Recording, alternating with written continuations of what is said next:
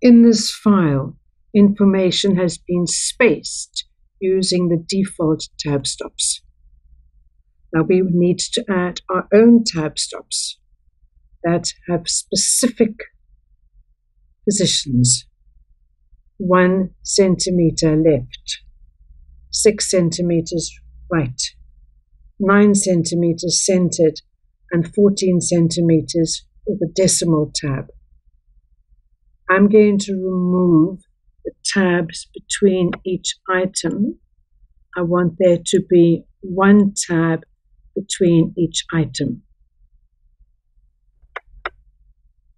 I believe there is now 1 tab between each item. I'm now going to select the text, select it all. Go to Paragraph, Tabs.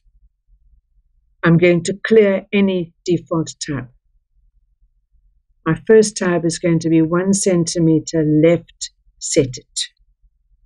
The next one is going to be 6 centimeters right, set. My next one is 9 centimeters center, set.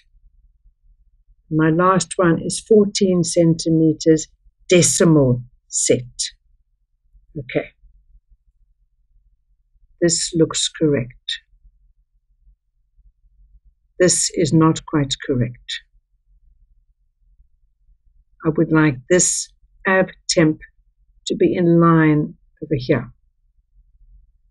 I'm going to put my cursor there, and I'm going to double click on that tab mark.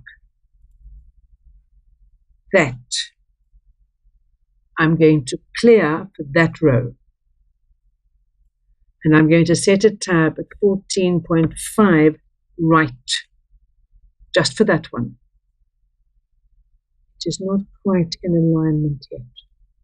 I'm going to drag it a wee bit. There we are. I have used tabs to align the text in a different way. I removed default tab settings and I set my own tab settings.